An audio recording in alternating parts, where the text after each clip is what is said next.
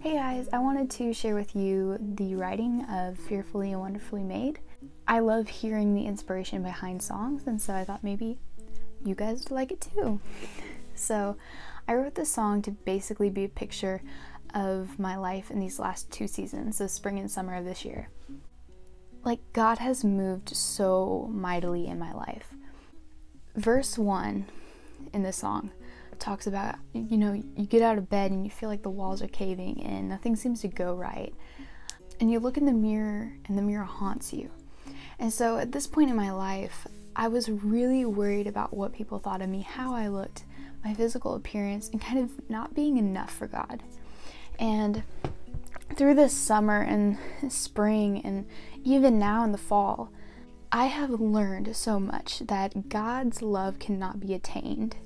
It's a gift. And so that was a big part, and that's why verse 1 is so different from verse 2, which verse 2 is talking about, you know, how many people do we walk by each day and leave words unsaid?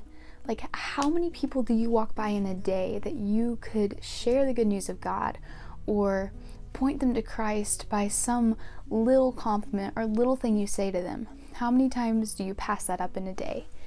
And the reasoning I put that in the song is because I went to Houston this summer on a mission trip, and it was the most life-changing thing I have ever done. And there was a point in the trip, we went out and we went door to door inviting people to a VBS. And I was super excited for it, super pumped to do it. And then I got there and I just couldn't get myself to knock on a door and talk. And so we got back to the church, and that night I was just bawling.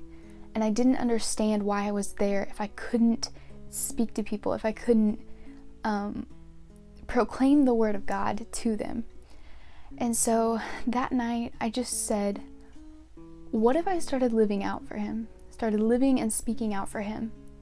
And so then from then on in that trip, I just poured my heart out to him, and I just surrendered my life and what people thought of me, so that I could proclaim the good news of him. The bridge is kind of like, let's be courageous and fearless. We were made in his image.